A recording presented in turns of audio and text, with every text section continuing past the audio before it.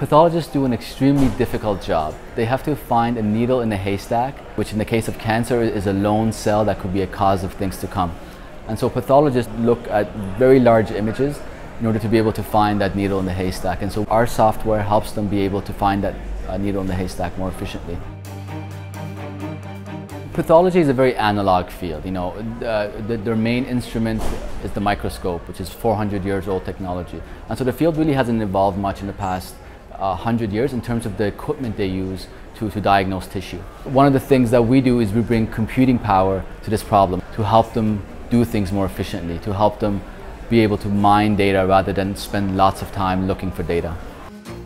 If we won the $100,000, it would tremendously help us to move into markets such as Boston, where we are planning to stay for the fall in order to be able to drum up more business and secure more installations. There are over 100 universities in the Boston area, and most of them are linked to tremendously good quality medical centers and labs. And so we want to be able to penetrate that market for that reason, to be able to access those hospitals, those universities, and those labs.